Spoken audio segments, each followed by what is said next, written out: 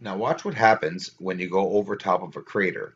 The telescope is focused on the clarity of the surrounding image, but watch the other dome shapes appear.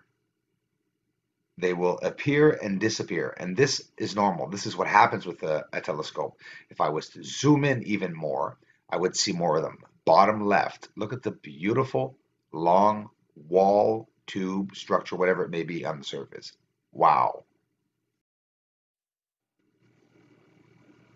Symmetrical outlines, geometrical shaping, you can see sort of a square, right? Well, hang on, we'll keep panning through. It will actually rise up. It's actual block structure or higher elevated level. You'll see it here in the lens on the bottom. There, you see? Optical illusion sometimes where inverted or not, hard to see. What are all these pipes, these lines on the surface? There are so many of them. Look at this beautiful symmetrical. Just a straight line, beautiful straight line.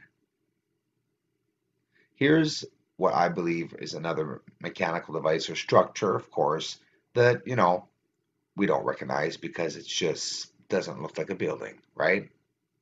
It's still a beautiful anomaly and very odd when you think of it.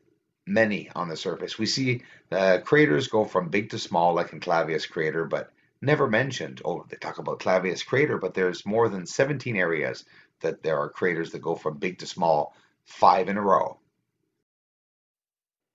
So, why have I never mentioned this before? Well, because I'm stupid.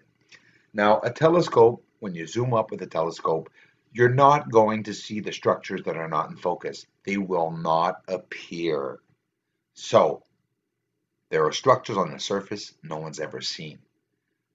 The closer you get on the surface, the bigger the telescope or whatever the process, these structures will appear. And I'm going to be able to show them quite easily.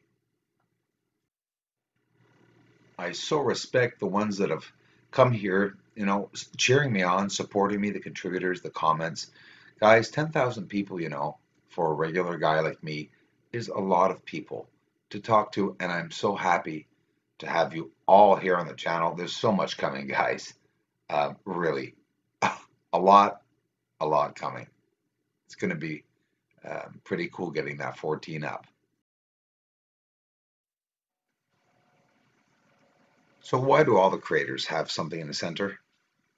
You mean to tell me an asteroid landed and right after another landed right in the center? Okay. Now we're gonna see, I'm gonna show you, really happy to also, to show you what people talk about there being a grid, like on the surface. And it's not like there is. Well, that grid could be pipes, it could be tunnels. And again, these videos are my live footage videos. I'm not a scientist. I don't have proof and confirmation that anything is on the moon. I'm just sharing my work and I'm sharing my belief that I believe and know deep down inside that the moon is filled with geometrical shapes. How obvious does it have to be, guys? And I'm not talking about, of course, the amazing big group of people that are here now, but the ones that come and, disbelieve, come on. Look at the grid on the surface, for Pete's sakes. You know what's there, so long me?